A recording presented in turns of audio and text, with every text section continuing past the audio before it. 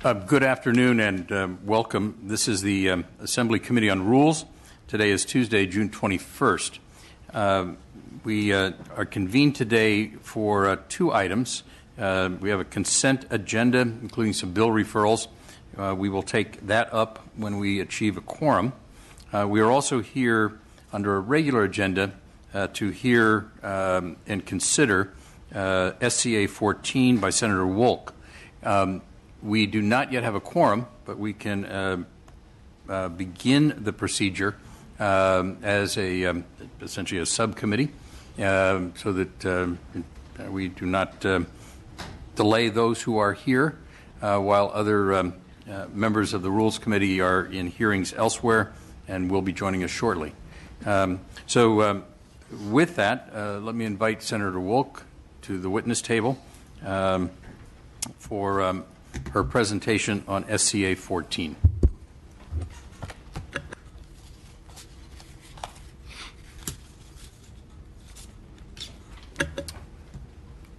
Senator Wolk, welcome. Thank you, Mr. Chair and members. I'm here today to present SCA 14 to you, which is a concerns. Senator Wolk, can I? Yes, we do have a quorum now, so I want to establish that first, so we get that done.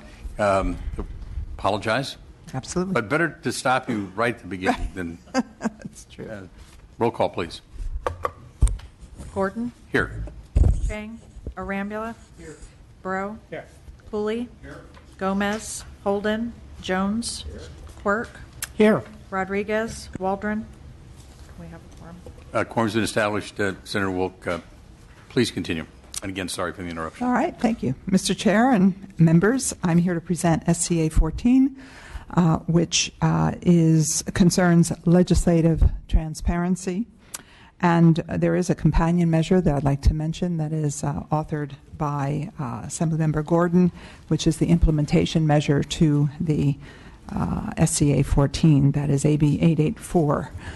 I'll begin with SCA 14. Quote, on page 5, no bill may be passed in either house until the bill in the form to be voted on has been made available to the public by publishing it on the internet for at least 72 hours before the vote in that house. This is the language from SCA 14 as recently amended, and it's before you today. It is the core of the measure. It's the reason we're here. It is what I and others have been advocating for many years. It requires a full 72 hours of public review before either house passes any bill. It applies to the House of Origin, the second house, and the concurrence vote if there is one. It is absolutely clear and without doubt. SCA 14 provides one special exemption to the 72-hour rule, and that has to do with an emergency that's declared by the governor. We also provide in this bill a change to an antiquated rule in the Constitution that dates back to the horse and buggy days. That rule says that a bill must be in print 31 days after it is introduced before it can be acted upon. This was done so bills could be delivered to all parts of the state by any means of transportation, stagecoaches, horseback, boats, and trains, no doubt.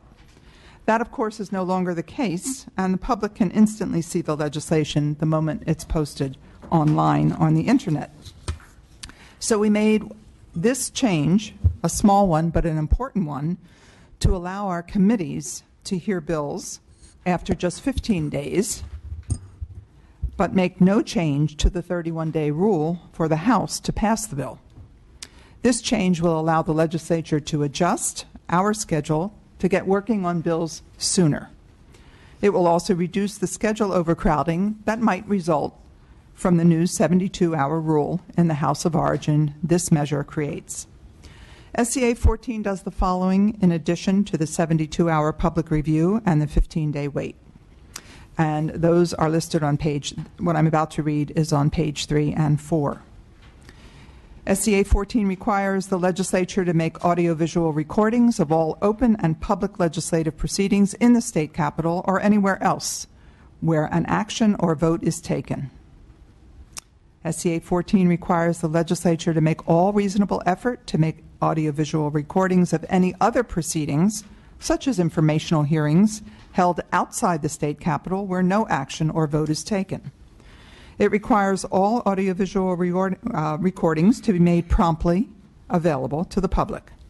It requires the legislature to make reasonable efforts to broadcast live, online, all proceedings of the legislature.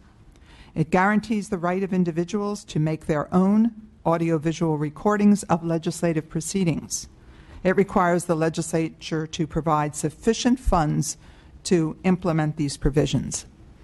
884, which is the companion statute authored by Assemblymember Gordon, which is now pending action in the Senate, makes additional reforms to improve legislative transparency.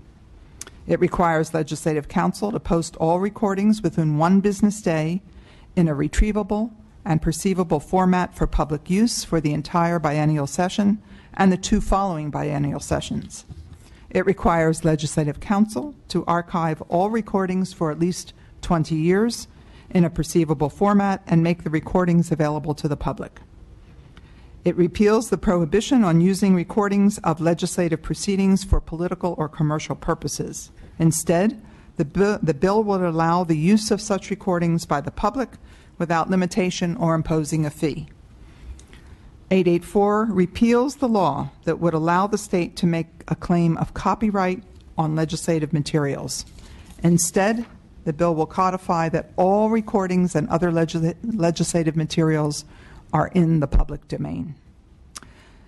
Members, I have some history on this, along with Assemblymember Olson, who has partnered with me in 2013 authoring SCA 10, and I with her on ACA 1 this session, both of which focused on the 72-hour review requirement. These efforts, although supported by many, never moved past any committee. We've made great progress since then. So what has changed? Well, first, there's been growing interest here within the legislature from both sides of the aisle to increase transparency and to curb the practice known as gut and amend, where bills receive, as you know, very little public review before a vote. We've also moved to televise more and more of our hearings. At the same time, it's also fair to say that we wouldn't be here today were it not for the effort of former Senator Sam Blakesley and Dr. Charles Munger, who gathered signatures to put on the ballot a measure to do most of what we have before you. In fact, I introduced SCA 14 at Senator Blakesley's request to give us, the legislature, one last try to correct the errors identified after the circulation of the initiative and to respond to public comment. Before putting language in concrete through the initiative, I believe we have an obligation to try and get the details right in a public process. Our Leg Council identified 10 areas of concern in the initiative, and I believe we've done that. I believe from a public interest perspective, responding to public comment and with consultation, a great deal of consultation of our Legislative Counsel, the office expert in the legislative process and responsible for providing the public access to legislative information, including the new requirements for AV recordings we're placing with them. We have put forward, we believe, a better approach, which is more certain to provide the transparency that we are seeking without the unintended consequences of an initiative that might be drafted without this public discussion or consultation.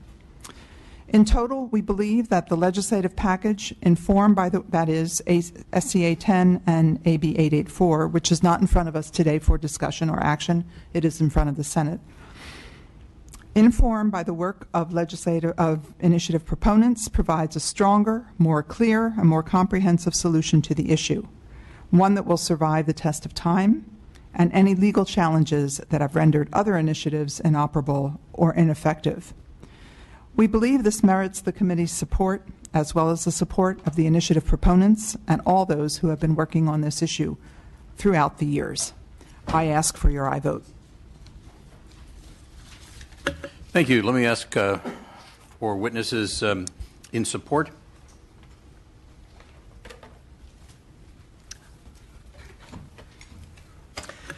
Mr. Chair and members, Jim Ewart with the California Newspaper Publishers Association. We have also been a longtime supporter of these efforts over the years, beginning with Senator Woke's first try and also Assemblywoman Olson's. We think that this is a strong effort, and it's getting stronger each day. The most recent amendments add two critical components to the constitutional amendment. The first being that it makes it clearer when the 72-hour period is triggered, and also makes clear that the bill cannot become law unless that 72-hour period is recognized. And in both houses, I might add. There was some concern that the previous version only applied in one house, and I think it's clear now that that 72-hour period applies in both. More critical, I think, for us is the idea that individuals attending these hearings have a right to attend the hearings. That's going to be in the Constitution, and it also will allow them to record the hearings on their own, independently, provide more accurate recordings of what they observed when they were there. And that is very critical for journalists who are at these hearings. We think that SCA 14 increases public participation in the process, and it strengthens the integrity of the process in doing so. And for these reasons, we respectfully request an aye vote. Thank you.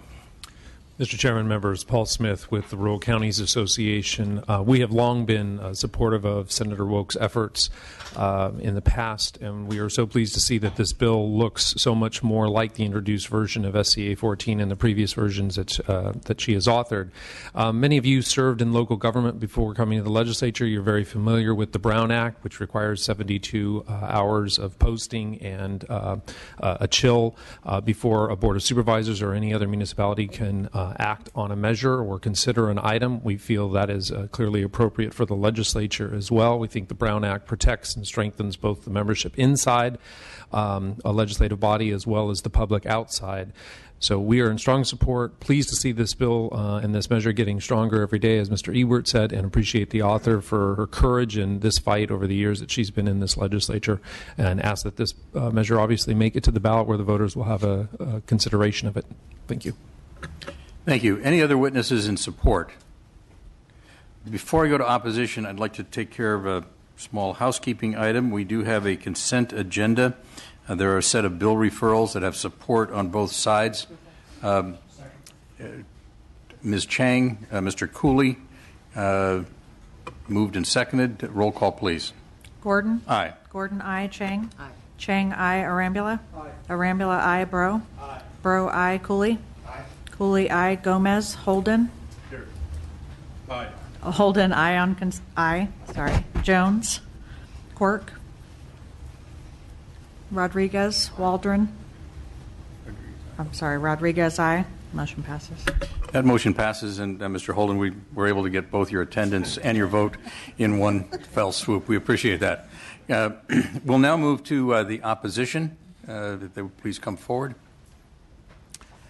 Mr. Chair, before he begins, I would like to make some, whenever you think it's appropriate, the comments on the amendments that we're looking at for AB 884. I would suggest probably before we start the opposition, so if you want to make those comments now. All right.